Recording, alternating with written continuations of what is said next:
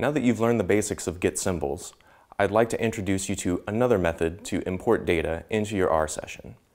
Quandl is a data service that provides access to many financial and economic data sets from various providers. Many data sets can be accessed for free, but some of them require a paid subscription.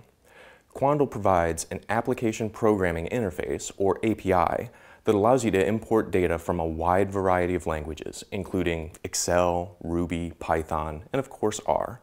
The R package is also called Quandl, and it contains a function that you will learn to use to import data from the Quandl databases.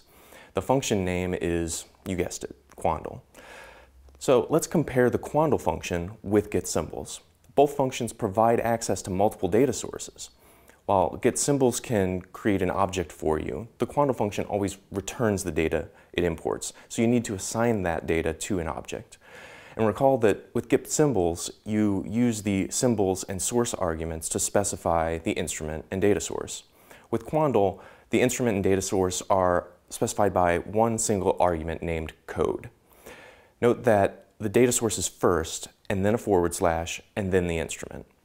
Like getSymbols, the Quandl function can import the data into several different classes of objects, including a data frame, an XTS object, or zoo object, or a TS object from the stats package, or a time series object from the time series package in the R metrics suite. You can control the classes of the object it returns by changing the type argument.